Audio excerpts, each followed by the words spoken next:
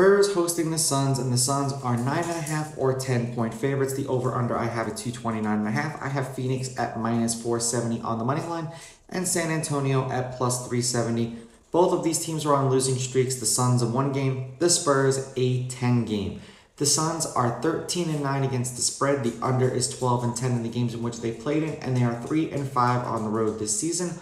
While the Spurs are 9-14 against the spread, the under is 12-10-1 in the games in which they played in, and they are 3-9 at home this year. Head-to-head, the Suns are on a 6-game winning streak. The Suns are 7-3 against the Spurs in their last 10 meetings against each other. The underdog is 6-2-2 against the spread. The favorite is 7-3 on the money line, so the favorite has been winning. The favorite just has not been covering, and the favorite has won the last 6 games outright. The under has hit in their last 3 games. The over-under is 5-5, and the road team is 8-2 in their last 10 games.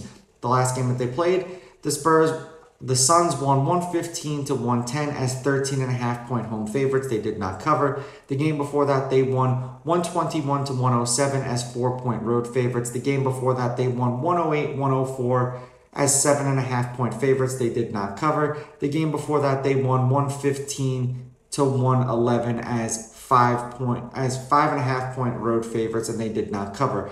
So only 1 game in their last 4 meetings have the Suns covered, but they won every game. I'm going to take Phoenix with the money line. I'll take San Antonio getting the 10 points, and I'm going to go under in this game. These are just my picks. If you disagree, please go with your gut, and please bet responsibly.